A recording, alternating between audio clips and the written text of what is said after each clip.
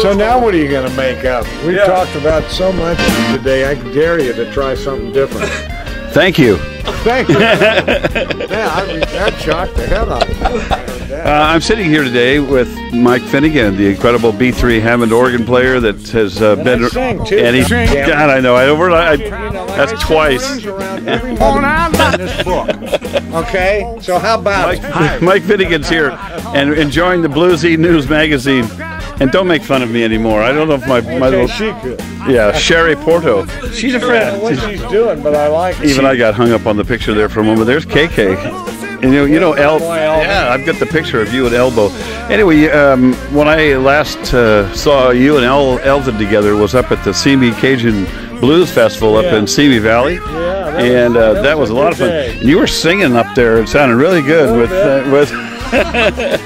what's her name? The Hutch was playing with Cher Granger. Cher Granger. And I played with Curtis a little bit too. That's right, Curtis Salgado. And yes, and Mike sings with the band, with the Phantom Blues Band. I mean, the only reason I mention that is I sing. Once in a while, it's nice to, just be. I happen to be a double threat. Yeah. Well, this is a really beautiful magazine. It's slick. Thank you. Looks like a real professional effort, man. You guys should be very proud. You don't normally read music magazines, I'm told. Well, I do. I do read them, but not too many.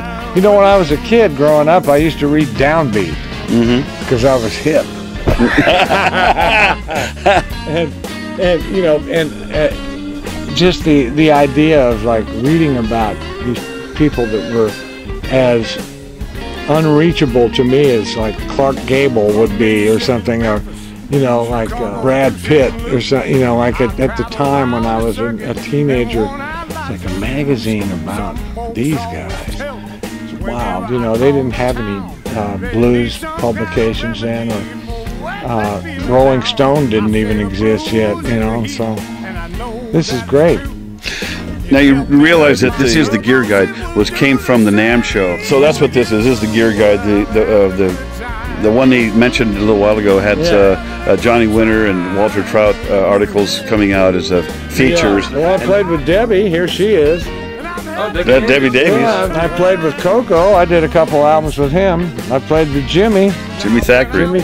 And you'd like to work with... I played with Elvin. You'd like to work with Sherry Porto, I understand. I would. And you said Elbow. I was thinking of Elvin. Yeah, me and Elvin go way back, man. I've known Elvin for decades. I actually I didn't meet Elvin, but I heard Elvin for the first time in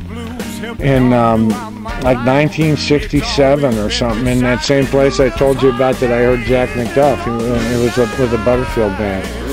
Yeah, that was like, and I didn't meet him until I moved to the Bay Area, but good. You know what? I called Elvin not too long ago because I heard a Prairie Home Companion.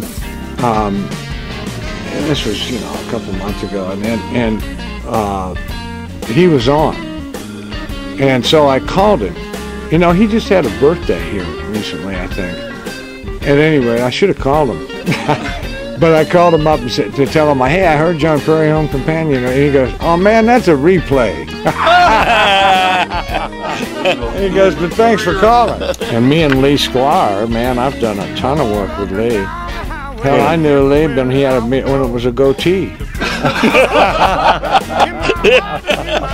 He was so handsome back then. He's a fantastic musician and a really, really great guy. Yeah, he's a sweet guy, man. Very funny. And here's the studio, huh? Aspen's place. Yeah, that was cool when we did that little deal up there. That was a very impressive place. Well, the Phantom Blues Band, we just did an album with, as I mentioned when we were doing the radio. Curtis. Well, Curtis, we did his album. It's not done yet.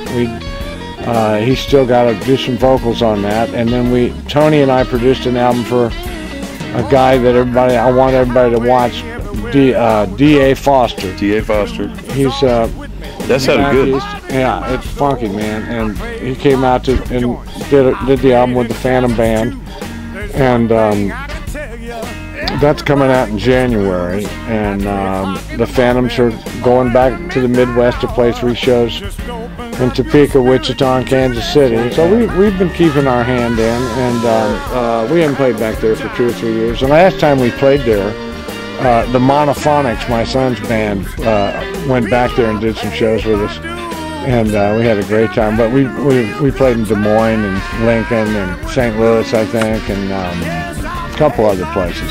So, and yeah, this is a really nice looking magazine, man. I wish you all the best with it. Hey, are we good, you think?